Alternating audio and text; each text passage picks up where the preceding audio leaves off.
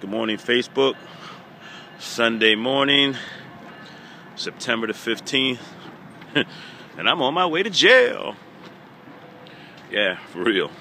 I got this weekend jail. This is my second day. I think this is crazy. I never heard of this until... I don't even know how I didn't know about this. This weekend jail, they send you to jail, I thought, from Saturday morning until Sunday afternoon. 2 days. I find out yesterday, I go to check in, I find out that you go to do jail like on banker hours from 8 o'clock to 4 o'clock. You get out at 4, they send you home. You got to come back in the morning. So here I am back for my second day. I got 10 days. Of those 10 days, I'll have to do 8 days because they give you one good time day credit per 5 days. So of my 10-day sentence, I'll really only do 8 days. But that's 4 weekends, man. 4 weekends. And I'm running for Burlington County Freeholder. I'm going to be in the Burlington County Jail.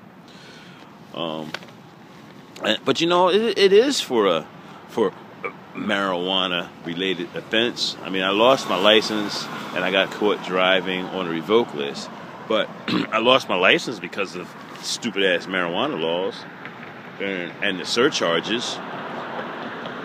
And as you know, after my dealings with the government and this, that, and the other, I just don't have the money to pay my surcharges to get my license back. It's all about money. But the cause of it was the marijuana arrest. The marijuana charges, the bullshit. They go after your license, they go after your livelihood, they ruin your entire life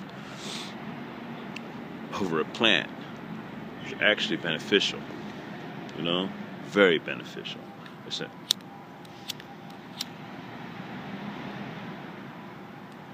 It's such a lie. The marijuana laws are such lies. It's unfucking believable. They put people in jail. Ruin their lives over this phony ass lie. The marijuana has no medicinal value and is therefore a Schedule 1 drug. It's dangerous and should be illegal. All a lie. Marijuana is one of the greatest therapeutic substances on the planet. It has plenty of medical value.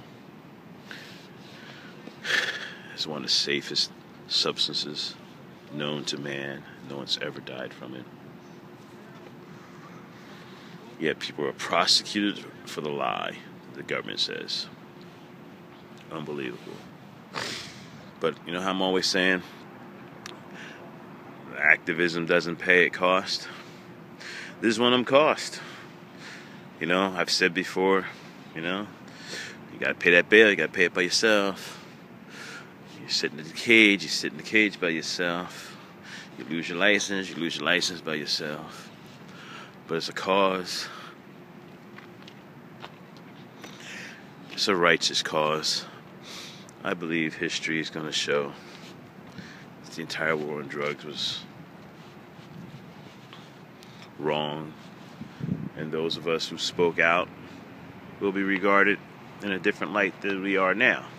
I know over the last 10 years, I went from a zero to a hero. I'm sure when history kicks in, I may even be elevated higher than that. Or maybe I'm just high.